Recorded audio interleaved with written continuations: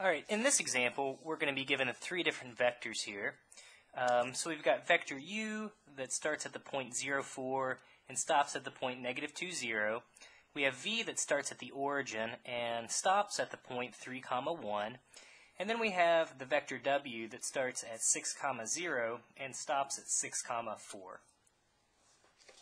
So what we're going to do is we're going to sketch some new vectors based on those vectors. So in part A, we're going to look at u plus v plus w. Alright, so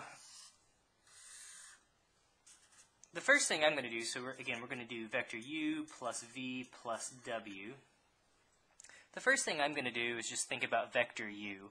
So vector u, again, starts at the point 0, 4 and stops at negative 2, 0. So there's vector u. When we create new vectors, when we add vectors together, in terms of drawing them, what I'm going to do next is I'm going to take vector v. Wherever u stops, which is, well, right there, that's where vector v is going to start. So notice vector v, that vector goes 3 units to the right and 1 unit up.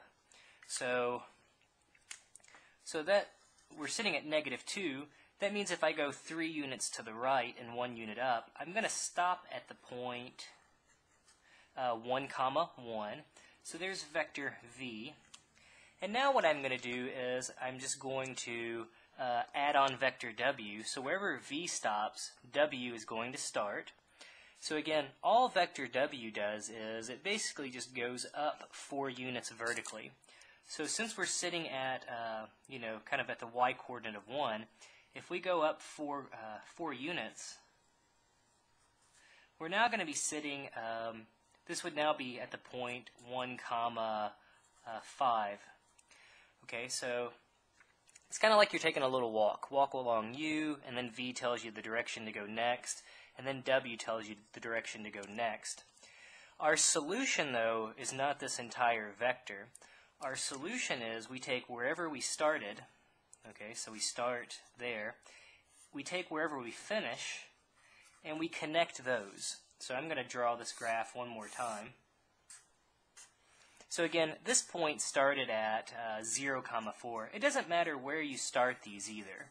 Okay, it doesn't matter at all where you start these. So 0, 4, and it says we basically stop at the point 1, 5.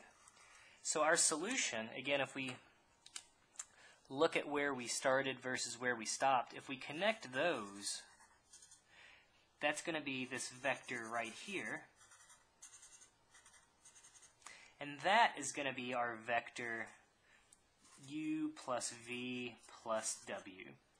Okay, so the vector u plus v plus w would basically just be a little vector that goes 1 unit to the right and 1 unit upwards.